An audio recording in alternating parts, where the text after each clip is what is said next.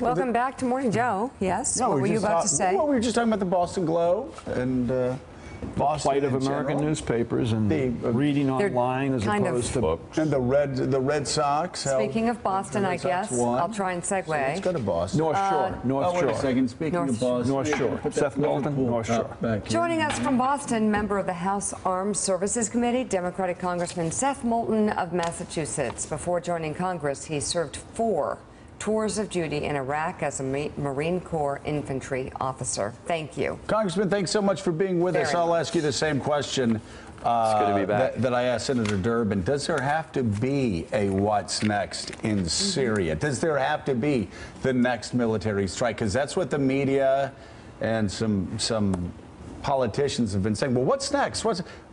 Was that strike actually enough? Well, right now we have no idea because we've received no plan whatsoever from the Trump administration. But I'll say this, if there is another strike, first of all, they have to present a plan. They have to present a plan to not only get us into Syria, but how we're going to get out. And that plan has to then be backed up by serious military and diplomatic actions. And they've got to come before Congress to get those approved. Do you oppose last Thursday night's attacks? No, I think it was the right decision, and I was critical of President Obama for not taking that action a few years ago. But the question is, where do we go in Syria? Exactly. And it's very clear that if we don't have a plan, it's not fair to the American people, and most of all, it's not fair to our troops to ask them to risk their lives without any end game. So the president, though, has said, though, our strategy is not changing in Syria. Rex Tillerson has said the same. We've also said that the Russians need to understand that Assad won't be there for long. Is that enough guidance for you in saying that our policy's not changed? We're not sending troops into Syria? Well, it's fine if we don't do anything more. But what we ought to talk about is what is the strategic plan for Syria. The reality is we have troops on the ground there right now. And I'm not sure they know exactly what they're doing. When I've gone and talked to some of the troops who are fighting in Syria as a member of the Armed Services Committee, I asked them, what comes next? What are you fighting to achieve? They don't seem to know. And, you know, look, I was in the Iraq War. I didn't agree with the Iraq War.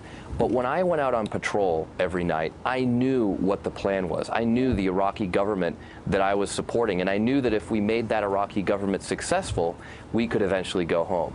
I don't think there's any plan like that in Syria right now, and it's not fair to our troops. Mike Barnacle? So, Congressman, let's take those 2 countries, Syria and Iraq. Let's take our involvement in those 2 countries, as well as Afghanistan. We've been at war for 16 years in Afghanistan, 14 years in Iraq. You have spent an enormous number of time in your life on the ground in Iraq.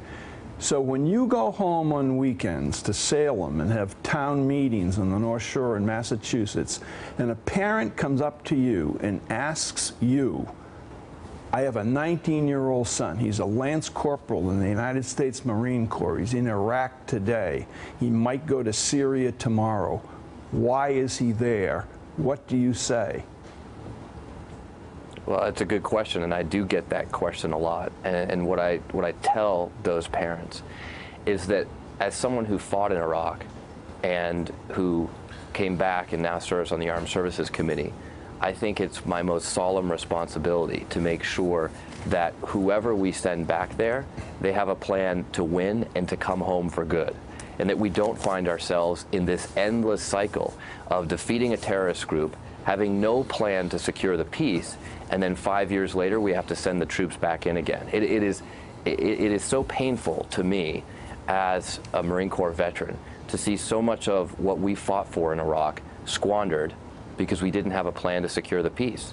And if you think about what happened when ISIS came in and swept in the wake of al-Qaeda, swept into Syria and then into western, into northern Iraq, they didn't just defeat the Iraqi army.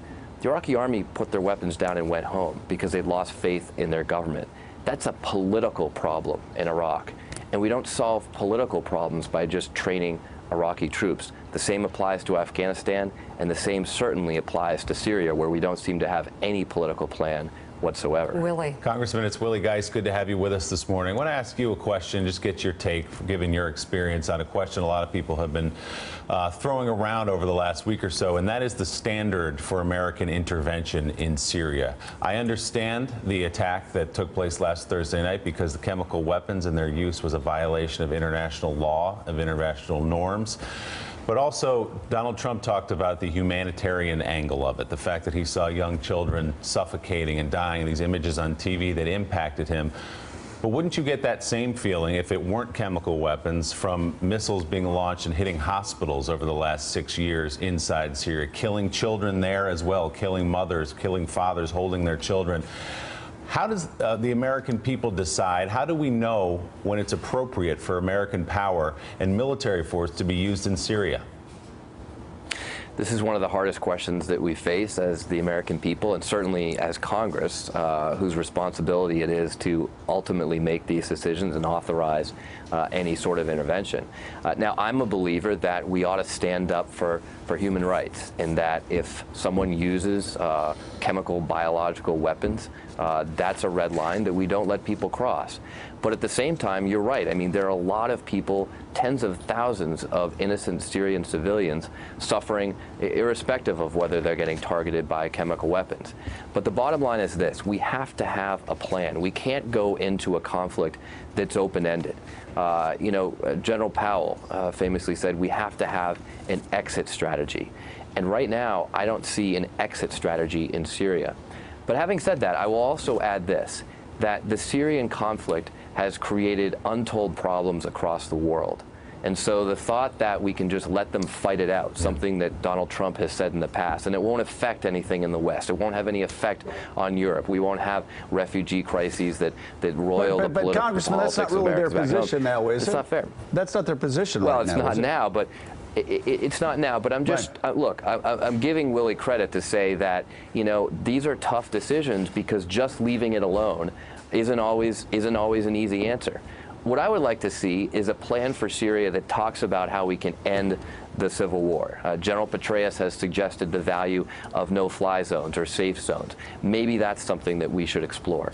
The troops who are in there right now talk about potentially sectioning off portions of the country, like the Kurdish regions in the north. That's something that we should discuss.